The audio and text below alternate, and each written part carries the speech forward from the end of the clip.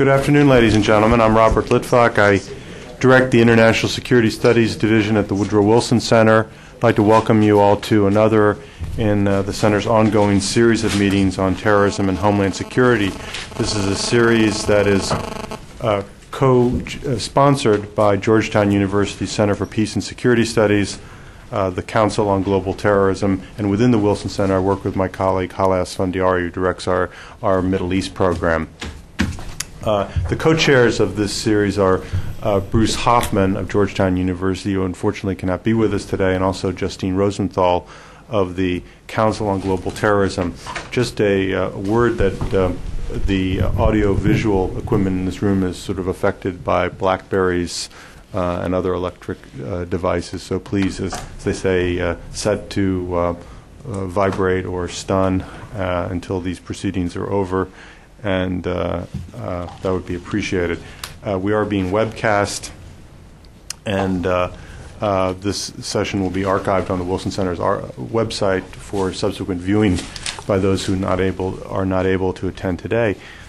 We're particularly delighted to be welcoming back to the Woodrow Wilson Center Stewart Baker. He's been participated in Wilson Center meetings when he was in the private sector, and is now back speaking in an official capacity on the record as Assistant Secretary for the Office of the Policy Directorate in the Department of Homeland Security. He has a long and distinguished career in government as well as in the private sector. He's worked on sort of the intersection of national security, intelligence, economics, and a variety of positions as General Counsel of the National Security Agency.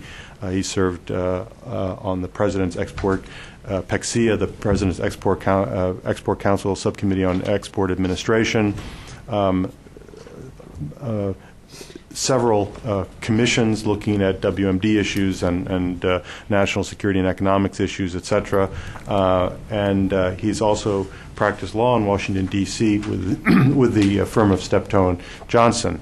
So we will hear his remarks for about a half hour on an issue that could not be more topical, thinking strategically about terrorist travel, and that'll be followed by, we'll open it up for Q&A and discussion. So Stewart Baker, welcome to the Woodrow Wilson Center. Robert, thank you very much. Really is a pleasure to be here, notwithstanding that the audience distribution makes it look as though this is a bioterrorism talk on smallpox. But I really am delighted to be here and to have a chance to talk about this topic. What I'd like to do is make sort of some very strategic observations about what we have as a government been doing in the war on terrorism, and then turn to a puzzle that I think emerges from that very broad overview of where we are. My first observation is to look at some of the successes that we've had, and we'll start with terrorist telecommunications. The fact is that if a terrorist communicates regularly by telephone or in some other standard fashion, it is fundamentally bad for his career and probably for his health. Our ability to track and intercept and act on intelligence based on our telecommunications capabilities has turned out to be a major weapon in the war on terrorism. The terrorists are the ones that survive. This is a little bit like a Darwinian selection process. The ones who survive are the ones who have learned not to use modern telecommunications, and they have substituted for modern telecommunications 12th century techniques. They send couriers with messages, often oral messages. And I'll come back to that. If you look at our efforts against terrorist financing, we have also made it bad for terrorists' careers, sometimes for their health, to use modern banking techniques, writing checks, sending money orders and bank drafts, is not a way to prosper and have a long career in Al-Qaeda. And again, the terrorists that have watched other people be rolled up have substituted 12th century techniques for modern banking methods. They send couriers who carry the cash from place to place. So those are, I think, successes. But they raise a question, because the couriers that they're sending out in a 12th century fashion are using 21st century travel. They are getting on jets and they are moving from country to country,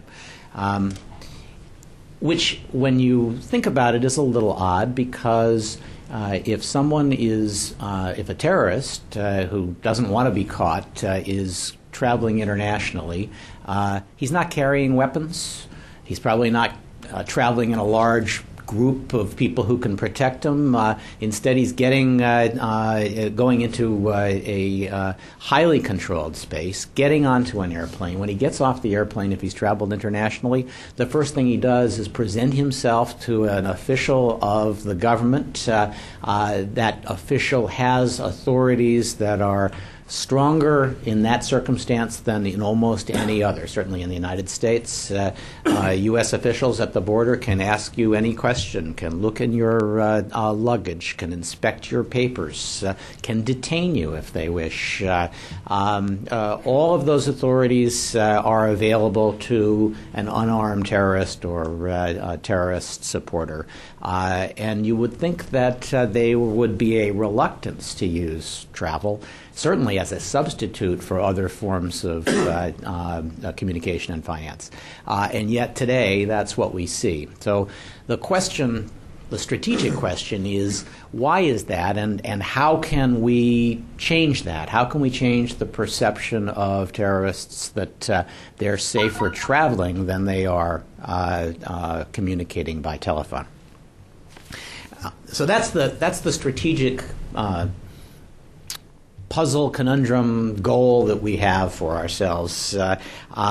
And what I thought I would do is talk a little bit about why that might be and what it is that we can do to make terrorist travel less appealing, more fraught with risk for terrorists. The big problem for governments that want to make terrorist travel difficult is the enormous flood of travelers that they have to deal with on a daily basis.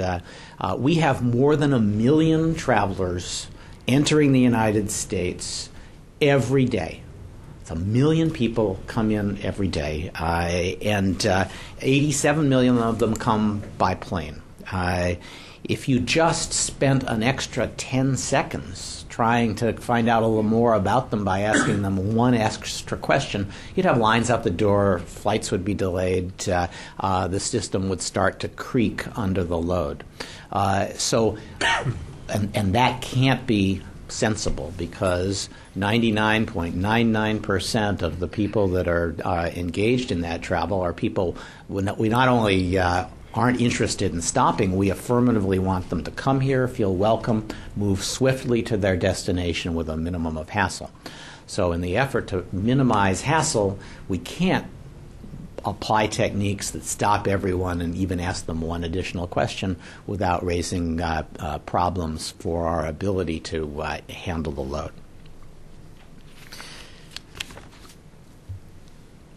That's also obviously bad for our anti-terrorism strategy if we start making people feel unwelcome, or if they get the impression that because we have no other information, we're making snap judgments based on what they look like or what accent they have or where they come from.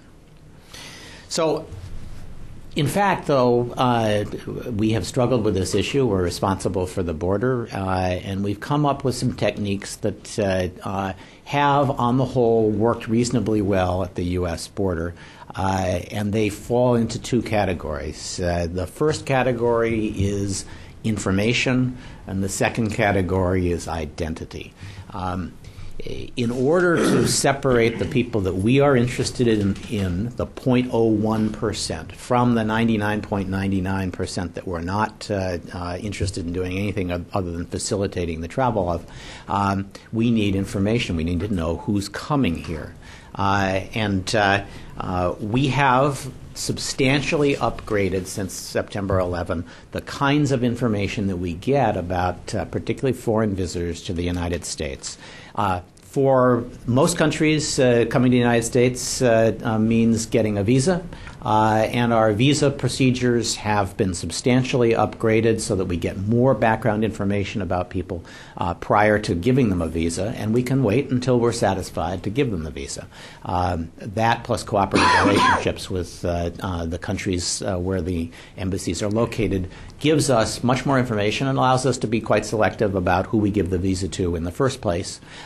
We collect fingerprints, and we can use those prints to make a determination about whether we want to let people in. For most of our visitors, however, they come from countries where visas are not required.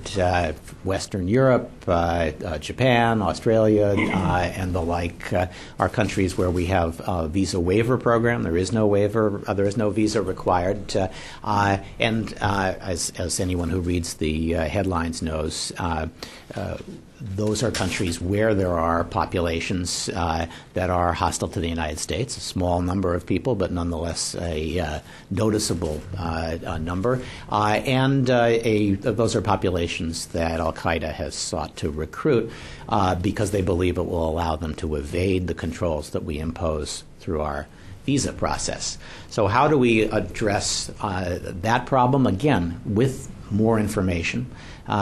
We gather from the airlines information about the passports, date of birth, passport number, other basic biographic information, which they obtain from the passport. They get that information from travelers before they get on the plane, and they provide that to the United States as a requirement of landing in the United States. We also require them to provide travel reservation data so that we know something about the data of the traveler. We know what travel agency he used, what credit card he used, what telephone numbers and traveling companions he may have. This allows us, with that combination of information, allows us to make decisions while the plane is in the air about how interested we are in which of those travelers, and it allows us to select the 0.01% that we're going to ask more questions of and to move the rest of the people through the process quickly. And that has turned out to be highly successful. Many of you may be familiar with a case that we talked about a year and a half ago, arising from the database we keep on foreign travelers. A fellow who had a visa arrived in Chicago from Jordan, named Albania. He was pulled aside for further questioning because of the conditions of his record, and even though he had a valid visa, the CBP officer who interviewed him said, "I just didn't think it felt right. His answers didn't add up. I decided not to admit him, notwithstanding his visa." Took his fingerprints before he sent him back to Jordan. Those fingerprints turned up about a year and a half later on an arm that was still manacled to the steering wheel of what was at that point the largest suicide truck bombing in Iraq. Killed about 100 plus police recruits in the city of Hilla. We don't have any reason to know what he had in mind when he came to the United States, but we're certainly glad that we had the ability to have enough information to ask questions that led the CBP officer to exclude him. That's the first half of our strategy at the border. Second half of our strategy at the border is to make sure that once we have information about people, they don't change their identities. They don't use a fake passport or a stolen passport or some other false ID to get into the country. And there we have been working for 5 years quite aggressively, using, frankly, taking actions that countries that were more concerned about their tourist trade would not take, threatening to cut off visa waiver status for countries that don't improve the quality and security of their passports.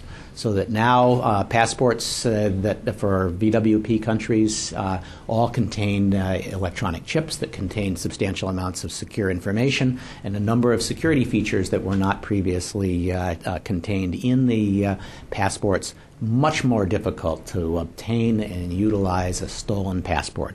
We also require and are moving to implement over the last few years and increasingly this year lost and stolen passport reporting, so that as soon as someone reports that their passport has been stolen, and before that can be used to travel to the United States, we get information from the country that issued it saying this is not anymore a passport that should be honored. That's a large part of what we do. The other part that we have done, and again it's about locking in identity, is we have begun taking people's fingerprint scans at the border. We have almost 100 million fingerprints from travelers who have come to the United States in the last 3 years. And those fingerprints allow us to ask the question, is this the same person who came in with this passport last time? Is this really the person that they purport to be? Again, locking in their identity. We have found close to 2,500 people whose passports did not, in fact, match the identities that they were assuming, and whom we would not have found in any other fashion if we were not gathering those fingerprints. I would note in passing that the newspapers are full of stories of big information technology projects that broke new ground on behalf of government agencies that completely melted down in the process of being implemented. It's worth noting that this is among the most difficult and ambitious government IT programs in the last decade. It requires that fingerprints be reduced to bits and then transmitted to central databases, compared to every other fingerprint in that database, which is more than 100 million now, and then a match made to determine whether it's the same fingerprint, and all of that reported back while the person is exchanging information in the 30 seconds that they spend talking to someone at the primary station where they're interviewed on their way in to pick up their luggage. That's a very demanding IT set of parameters, and it happens, that little miracle happens now 100 million times a year in the United States. So those are the things that we have done to lock down identity and to get the kinds of information we need so that we can use those identities to separate the 99.99% of people that should be moving quickly across the border from the people that we would like to look at more closely. What I'd like to talk a little bit about now, and then we can throw it open for questions, is what's our future strategy? If that's what we're doing, if we think that the key to this is good information and secure identification, how do we take those methods and move them into other areas that will generalize and make it more difficult for terrorists to travel worldwide? How can we make sure that if Albania is traveling to Iraq, he has as much trouble getting in there as if he goes to the United States? On the question of data, I think we're making good progress, mostly leading by example. I told you that we gather airline reservation data and biographic data about travelers coming to the United States from Europe. We think that's very important to have that early warning system. You probably won't be surprised to hear that the European Union, especially in the wake of the Iraq War debate, which was quite divisive, raised serious questions about whether there might be privacy problems with us obtaining information from European airlines about Europeans. They wanted to know what we were doing with that information, how long we were keeping it, and they had a number of ideas about ways in which it might be abused that we should reassure them on. And in general, I think we're quite concerned about the fact that we were gathering this information, and there were threats against European airlines that perhaps they'd be held liable for improperly transferring the data to the United States because the United States did not meet European standards of data protection. We ended up having 3 negotiations with the Europeans over airline reservation data in the space of about 4 or 5 years. And I think where we came out is a place that we're quite comfortable with. We did give them reassurances about how we used the data, and we made sure that we could use it in every fashion that we considered appropriate for preventing terrorists from reaching the United States. And we spent a good deal of time justifying the program to skeptical European audiences. The upshot of that is we now have a good, long-lasting agreement on how we're going to handle that data, and the European Union has announced that they're going to start a program of gathering airline reservation data on visitors to the European Union. This is a good thing from our point of view because it means that data that we find useful in catching terrorists will now be available to our allies in the fight against terrorism, and that information will give everyone a better picture. If someone uses one passport to travel to the United States and a different passport to travel out of Europe to Pakistan, which is good tradecraft if you're a terrorist, there will be a record of which passport they used to travel in which direction. And in the long run, if we can find ways to share this information, the fact that they're engaged in this practice will become obvious and will attract further scrutiny. The other area where we have led by example is in the gathering of finger scans. Our program, once people saw that it actually could be done, something about which there was considerable skepticism, other countries that are concerned about the possibility of terrorists or who want secure identification for travelers began to explore the possibility of themselves using finger scan systems. Japan has already now moved to a finger scan system, and again, the European Union has announced its support for adopting such a program in Europe. Again, it will be much more difficult then with the international efforts that we've done, that we've entered into with respect to passports, plus our spreading of the gospel of better data about travelers and more secure identification of people used through biometrics. It'd be much more difficult for terrorists to travel around the world and just skip the United States and think they can travel securely elsewhere. That's our broad international strategy. I'll briefly touch on the ways in which we could apply those same lessons inside the United States. Inside the United States, everyone here is familiar with our security measures for air carriers, and they do not rely heavily on information. For a variety of reasons, a lot of privacy objections. It was suggested that we shouldn't know anything about the people who get on the planes, and currently we do not know anything about the people who get on the planes. We give a list to the airlines of people who should not get on the planes, and the airlines are administering that system today. The airlines also have, until recently, administered the checking of identity documents at the lines that we're all familiar with at the airports. Let me start here with identity, identification and security of identification, and then come back to data. When we changed over to take responsibility for checking those documents, it freed us to do a lot more than the airlines were prepared to do by way of checking to secure documents, to secure identification. I don't know if you've been to the airlines in the last few months, but you probably have noticed that the person who's checking your identification has a magnifying glass or sort of a jeweler's loop-looking thing around his or her neck, and a little flashlight.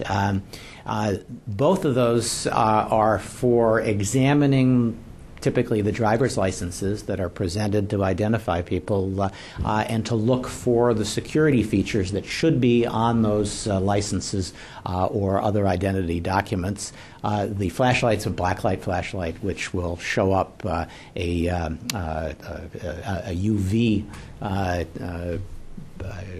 feature that should show up on valid licenses, but which would be omitted from a fake license.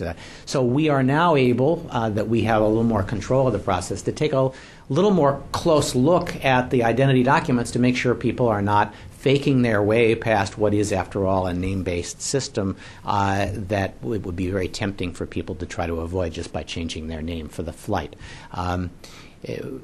You probably also remember that we have been through a fairly high-profile fight over something called the Real ID Act. The Real ID Act provides that states' driver's licenses must meet certain federal security standards. And if they don't meet those standards, then the state licenses may not be accepted for purposes of getting on a plane. You won't be surprised to hear that the governors and state legislatures believe that this is an unfunded mandate and that they're being regulated in a fashion that requires them to make changes that cost money. They're not getting, in their view, enough money to make those changes, though we have certainly provided some hundreds of millions of dollars in assistance to the states. And it's been quite controversial, and one of the questions that is often raised is, well, why are you punishing states who don't carry out the federal will? Why don't you just pay them to take this action? And the answer is that we're almost unique among nations in not having federally issued ID that is widely held by citizens. And so if we're going to ask people to identify themselves, we're going to end up relying 90% of the time on driver's licenses, because that's what we all use to identify ourselves. And at the end of the day, the judgment Congress reached about state driver's licenses, it was, if the federal government is going to have to rely on them, it should only rely on those that meet certain security standards. And a state is free, of course, to say, I choose not to meet those security standards. But if they do, the federal government ought to have the option of saying, well, then we're going to treat that as not really a good ID. If you don't have a blacklight feature, if you don't have a feature that can be examined under a magnifying glass that will tell us whether it's a forgery, then we shouldn't be accepting it as something that will get people on a plane. So again, you can see that our focus on making sure that we have good identification flows into a number of policy initiatives that we have ongoing in the department. And then finally, the question of data. We have a lot of data about foreign travelers to our shores. We have, at this point, very little data about people who are getting on the planes, to the point where it's become widely objected to by people that small children, U.S. senators, a number of people are caught up in this name-based system administered by the airlines simply because their name is the name of a terrorist or an alias of a terrorist. again, the solution to that problem, the way to separate the U.S. senators and the infants from the people that we're actually looking for, is to have a little bit more data. We don't need as much data as we receive on international travelers, but we don't even currently gather the date of birth of the people who are traveling, even though we typically do know the date of birth of the terrorist suspect that we're looking for. That's because there have been objections on the part of privacy groups to the idea that date of birth would be put in the hands of the government. We have proposed a rule that would say, why don't we take over the system? We're much more likely to run a system, just as we now do with checking IDs, that is focused on security functions and does not require a 24-month rulemaking process to get people to use a blacklight flashlight. Why don't we take over that process, and why don't we ask people to provide a little bit of additional information? So the proposed rule that's out says that the federal government will administer the domestic flight checking process, the name checking process. Will also gather the date of birth so that we can dramatically cut down on the numbers of mistaken identities, and again, move as many people as possible, 99.99%, through rapidly, and at the same time focus our attention and our resources on people who ought to have the resources focused on them.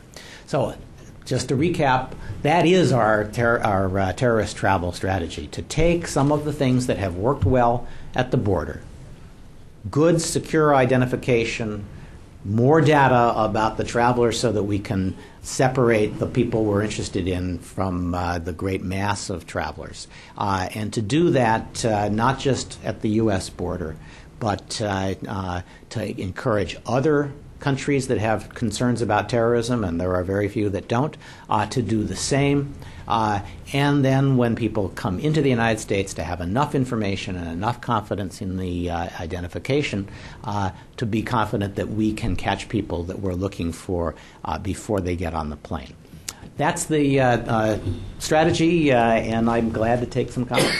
Great. Thank you very much. Let's begin with Don Wolfensberger, who directs our Congress project here at the Wilson Center. Thank you very much. I enjoyed that. One of the things we've heard about now, I guess one of our friends has mentioned they signed up for something where frequent flyers can be expedited through lines by registering and having, I guess, certain type of identity. I don't know if it's with the eye or fingerprint or what, but how is that program coming? What is the type of recognition? And then corollary to that question, what other types of recognition are you at least considering? Are you looking at the eye scans, for instance? There are two things going on in that area that I think are interesting. One is there is now a small private industry that offers people identification that is biometrically based, that includes a little bit of background information, certainly more information than that is provided to the U.S. government. And for that, you get a card. I think it's $100. You get a card that it gives you the privileges that first-class travelers generally have, which is typically a separate line. We asked ourselves, if we had more information, would we tell people not to have their bags screened or not to take their shoes off? And at this stage, we came to the conclusion that that wouldn't be prudent, that the kind of background check that would be necessary for us to say, okay, take whatever you want on the plane, was going to be too intrusive and would have to be too frequently redone. However, there is this program, and for frequent travelers, it may well make sense, but it's not administered by the government. The second thing that we are in the process of standing up, and that I would recommend to international travelers, is Global Entry, which is a program for getting through customs at Dulles and JFK and eventually other airports. And this relies on the fact that we now have the fingerprint capability to identify people simply by their fingerprints. And under this program, you provide background information, you go through an interview, and you provide your fingerprints, and if you're accepted into the program, which is likely to be a large number of people, when you get to the customs line at Dulles Airport, which you're all probably imagining now and remembering the run to be first in line off your plane, if you're like me anyway, there will be a separate line with a little platen, and you just put your 4 fingers on the platen. It recognizes you, and you go through without having to wait in the line with the folks who have to present their passports and go through the process. We've just begun. Actually, I think we may not have yet begun accepting applications, but look for it online. I think later this month we'll begin opening up applications for that. That will turn out to be a very successful program, I believe. We're starting it just in a few airports, but that's something that we can do, because when you leave customs, you're entering into the baggage area typically, and if for some reason we have a late-breaking development that says this person needs to be stopped, we can either have it built into the machine to say, oh, please go check in, there's a message for you or a reason why we want to talk to you, or we can catch you before you leave with your bags. So it allows us to facilitate travel without sacrificing any security, and so we're eager to see how well that works out. Yona Alexander? Got a microphone coming here.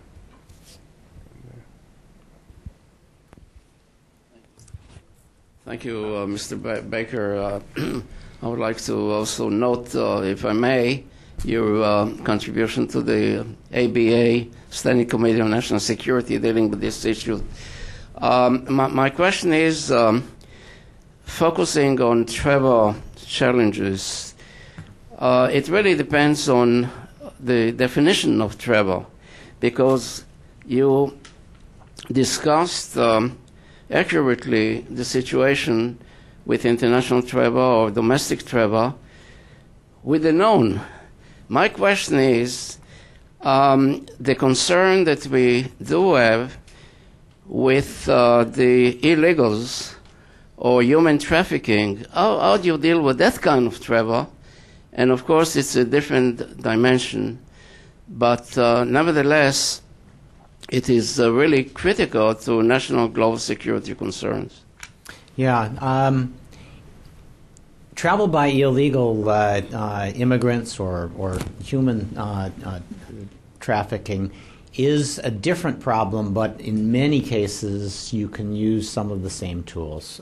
For example, looking at reservation data and passport data.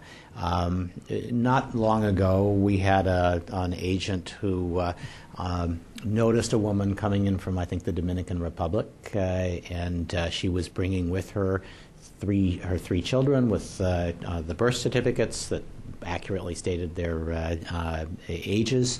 Going on vacation, she spent about 2 weeks there and went home. Came back with her children, re-entered, and the agent, who was suspicious, went back and checked her travel records, the reservation data, and noticed that every time she came to the United States, she brought her children, and every time she left, she didn't. And he realized that she was engaged in smuggling kids across the border by just pretending they were hers. So you can use this data to identify patterns of behavior that you wouldn't otherwise find. And you can imagine how you would use this similarly to identify terrorists. You provide a lot of information. Unless you're a very good liar, it's very hard to keep that consistent without starting to give away connections to institutions, persons, telephone numbers, what have you, that are tied to radical or terrorist activity.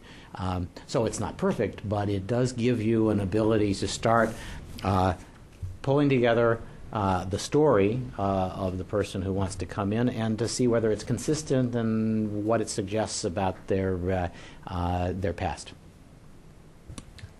Other questions? Yes, we'll go for this gentleman and next to him. Thank you. Thank you, Mr. Hi, I'm Anthony McKinney. I'm the Director for Public Security at SAP. A question that I have related to, you talked about Japan integrating the biometrics. One of the things we're looking at SAP is how do we get that information across multiple agencies. You described earlier the ability to share between EU and the U.S. But to me it seemed like almost a perspective of a U.S.-centric perspective of give us the information as opposed to maybe a global repository. So the questions I would have would be, one, is there a standard? Would that be one of the main challenges, making sure we have the right standards to be able to share in that manner? Other than, I know you mentioned the privacy piece. The other part of it is, similar to the smuggling piece, is why not enable other agencies with the need, the data becomes federated, why not let other agencies tap into what they think is relevant? For example, people with TB going across borders and claiming different names. Yeah. I think those are both good questions. On the question of U.S.-centric, well, I am U.S.-centric. My job is to protect the U.S. But I think the days when you could just say, and to hell with the rest of the world, are over, if they were ever around. And the idea that you could say, give me the data and I'll, call you if there's anything you should know, are also over. We will have to find standards. We'll have to find ways that people are satisfied, protect privacy and civil liberties of their citizens as well as ours to share data that will turn out to be difficult, or at least it will be a challenge. It may require IT tools, and there are plenty of ways to anonymize data. They're a little more challenging with government IT systems than they might be with a brand new sophisticated banking system, but there certainly are ways to do it, and I am absolutely confident in the current climate we will have to arrive at a reciprocal and privacy protective solution for any data sharing we do with the European Union, for example. Now, what was your second question? Sorry. Well, why don't agencies? Oh, why share? don't? That's not as big a problem as it once was, and we certainly do not keep other agencies out of our databases. The FBI and their terrorist task force, which exists, both the Joint Terrorist Task Force nationally, and then there's one in every locale, has people in it who have regular daily access to all of these records, and it has been useful in a number of investigations.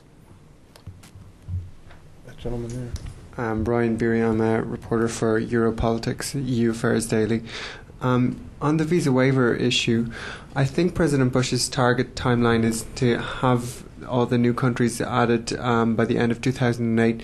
Can you just explain how that's going to happen in terms of rolling out the new electronic system of travel authorization, the new exit system, and also a bit of a technical question on the ESTA, the travel authorization. I believe you'll be able to apply for this as soon as you reserve your ticket. Now, if you reserve your ticket a year in advance, which I think you can, I mean, does that mean you'll have your ESTA a year before you actually travel to the US? Okay.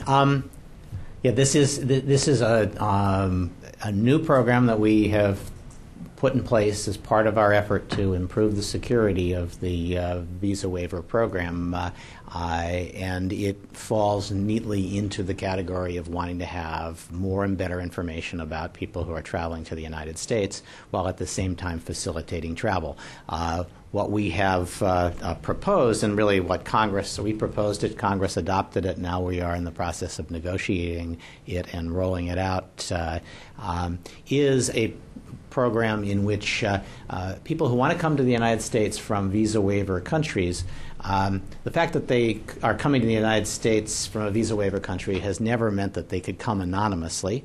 They always had to provide certain amounts of information, and one of the ways in which they have provided it is by filling out one of those forms that many of you have seen. Well, you all filled out a slightly different version of it coming into the United States, and it asks you whether you've bought anything outside the United States, what's your name and address, what country are you from, and what's your passport number, etc.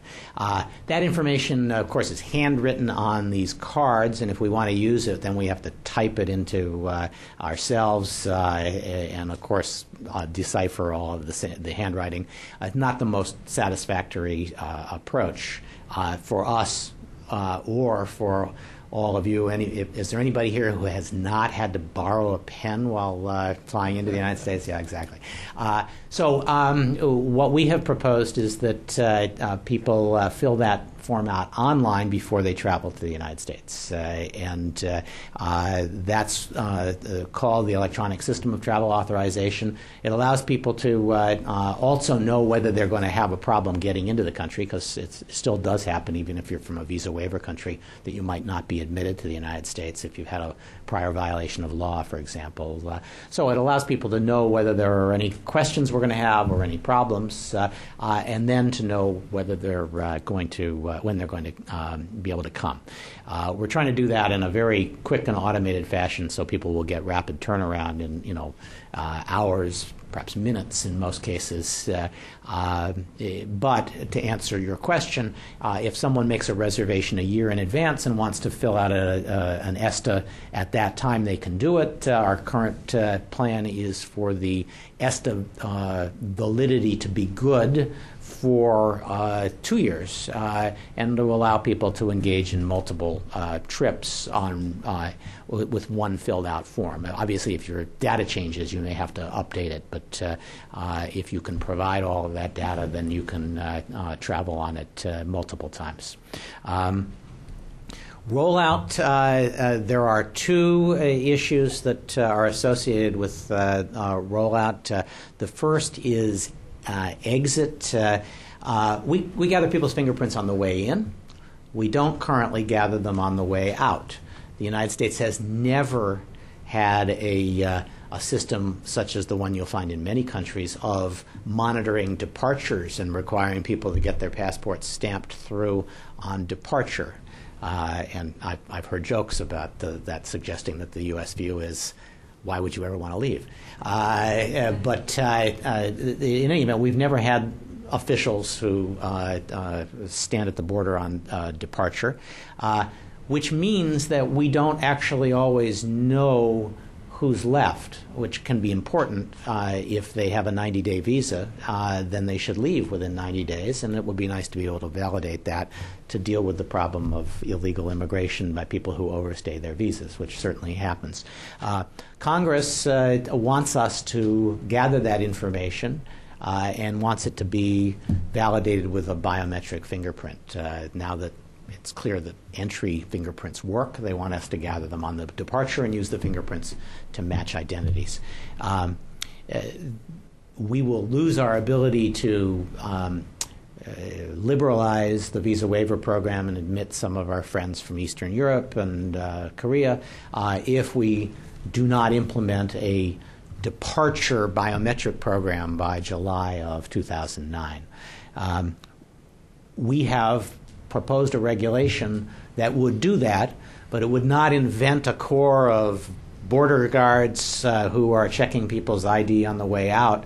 Instead, it would build on a system that we already have, in which airlines are currently reporting to us on the contents of the passports of people who leave. We would ask them at the same time they do that to gather the fingerprints on a relatively, as these things go, inexpensive device that and just collect it and send it to us every 24 hours. We've proposed that in a rule. We're taking comment on it now. You won't be surprised to hear that the airlines are not enthusiastic about this idea and have suggested that we should do it and save them the trouble. I question whether they'd really be happy with that system, frankly, because then we would have to delay flights while our uniformed border departure verifiers moved from flight to flight to gather the biometrics. I think that would be worse for industry, and I'm hoping that when they think about this, they will conclude that given the fact that we have a statutory mandate, we just, somebody's got to do it. The least expensive way to do it is to have the airlines do it. So that's what we're currently taking comment on, and we hope to get that rule in place by the end of the year. The rollout for ESTA? The rollout for ESTA, the statute requires that it be fully operational for us to start admitting countries to the program, and so we expect to be implementing ESTA this year. I promised Mr. Baker we would get him out in time for his next appointment. Let me just conclude with a comment and a final question. The comment is that your remarks today are very much of a kind with other presentations we've had in this series. And as a lawyer, I think you're well positioned to kind of make and appreciate this point that often kind of in the literature on terrorism or even the political discourse, people throw up their hands and say, well, these are non-state actors, they're undeterrable, you can't control them, et cetera. But your remarks bring out just how much leverage we can get through a sound national, sort of a sound national and international legal basis, that terrorists may be non-state actors, but they don't exist outside the solar system or off this planet. Wherever they are, they're in a state, and we have, through body of laws, lots of leverage in dealing with those types of problems. It doesn't end it, but your remarks brought out how much leverage we can get from it, which leads me to kind of my final question, and it's sort of, I guess, just under the rubric of challenges that I'm sure are on your radar scope, is you started off by saying basically that terrorists are rational actors, that when you make transferring money difficult or communicating, they sort of shift modes. And you've taken us through all the methods. Anyone on webcast sitting wherever working for Al-Qaeda listening to this webcast say, we are not going to try to get into the United States for all the reasons that you just outlined. So what kind of, like, from the sort of playing it from Al-Qaeda's side or like organizations, what will these sets of moves, where will that push them? I mean, the obvious one seems to be, and picking up on Jonah's comment, is the southern border. We have a kind of illegal immigration problem. Have there been any instances where people have actually been picked up trying to get visas to go into, say, Mexico or Central America, viewing that as sort of a soft way into this country? And maybe it's not in your portfolio, but how is within DHS and like in the affiliate agencies, how are you thinking through those problems? Well, I'm tempted to say that if they follow the approach of shifting to the 12th century, that techniques that we'll have to start working on mule detection systems for terrorist travelers. But in fact, I think we do have concerns about the land borders. They're different, but very real on both borders. Capturing people at the southern border is a challenge. We capture a lot of people. Many of the people we capture 2, 3, 4, 5 times, and return them to Mexico where they come from, and so there's not a lot of deterrence in that. Obviously, if we capture a Libyan, we only capture him once. So it's not a picnic coming across that border. The northern border, we face a different problem in that the border is very open. The people who live along that border on both sides of it are strongly committed to keeping it as open as possible and exquisitely sensitive to anything that slows people down by, as I said, you stop and ask another question, pretty soon the line is across the bridge. And so we need good data, and we need to secure identities of people who are coming across our land border. We have had, and this is one thing I regret, we were ready to implement this year a program that would say if you're going to come across the border from Canada, you need a passport, a good, secure document that identifies you in a way that is comfortable to us. Currently, you do not need a passport, and Congress has postponed the date on which that requirement can be finally imposed until June of 2009. We have done a number of things that are steps toward that. You can't fly to the United States from Canada or elsewhere without a passport. You can't come across the border. That's something we did about a year ago. In the last 3 months, we abolished a remarkable practice that allowed you to come across the border if you had a nice smile and a good line of patter. You didn't have to have a document at all. If you could persuade the border agent that you should be let in, then they would just let you in. We wanted to move to a situation in which we actually had real government-issued documents and a limited number that could be validated right at the spot. And because of concerns about border delays, Congress has postponed that. There's a significant exposure. There's plenty of people in Canada, just as there are people in the United States, who are hostile to our policies and to our government and to our people, and who would like to come across and do us harm, and we'd like to be able to keep track of them. We'd like them not to be able to pretend to be somebody else. We're not yet there, but I think we will get there in June of 2009. Don, did you have a comment on that? Just to follow on. Yeah, on the congressional piece. I think, just go ahead and speak up. All right. Our ambassador to El Salvador told us last week, week before, that a lot of Iranians are taking out citizenship in Nicaragua. Do you know what that's all about? No, I don't. We obviously are concerned about the passport and citizenship practices of any country where it would allow people to evade the identification systems that we use. We have generally a good cooperative relationship with most Central American countries. Nicaragua is maybe a little bit more of a challenge than some of the others right now. Thank you very much. Please join me in thanking